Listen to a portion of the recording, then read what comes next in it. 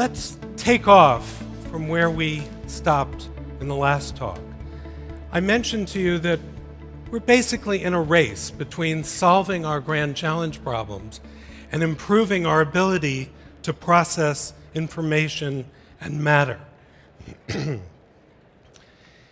AI has been applied to virtually every field of human endeavor: music, transportation, medicine, law, security, manufacturing, oceanography, microbiology, government, ecology, space, and even art.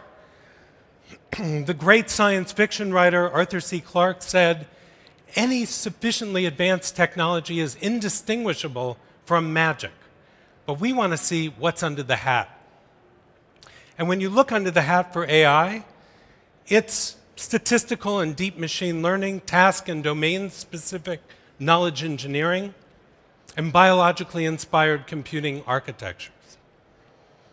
I did a study of 360 different applications of AI that were curated by the AAAI, the Association for the Advancement of Artificial Intelligence. And these are the features that I found in common between those different applications. This is the value added that AI gives us. And it's not just better, faster, cheaper. It's different. AI allows us to expand the range of the possible. AIs have been sponsored by governments and Global 1000 companies. Why? Because you get an entire landscape of applications.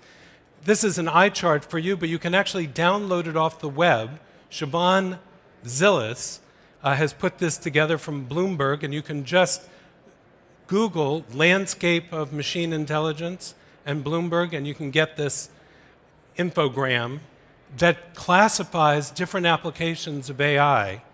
And it really is useful to see all the different areas that AI has been applied to. Let me highlight some of them. We've talked about Siri, and Apple makes a lot of big claims for Siri.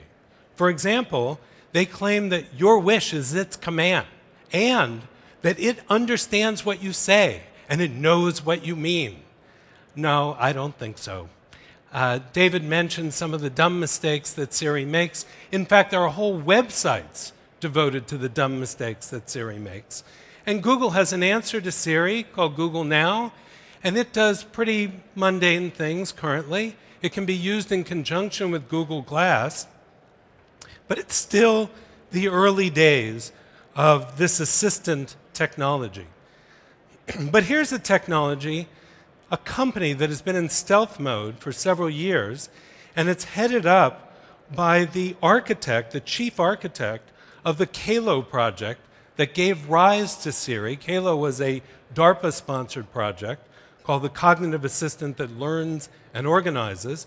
Adam Chyer was the architect for that. He was the architect for Siri, and he is also the architect for Viv and Viv Labs. And what they're after is to create a global brain, and specifically they have a really bold vision.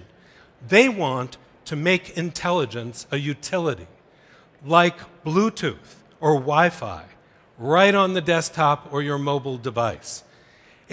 Basically an application layer that connects intelligence to whatever it is you want to do. Even deep learning has become somewhat of a utility. Here's Jim Gao, not a researcher at Google, but a guy who worked in their data center. And he used his 15% free time to use deep learning to improve the efficiency of the Google data center. And he really did a great job. He went after the power utilization efficiency of the Google data center, and he didn't just use 4 variables with deep learning, he used 19.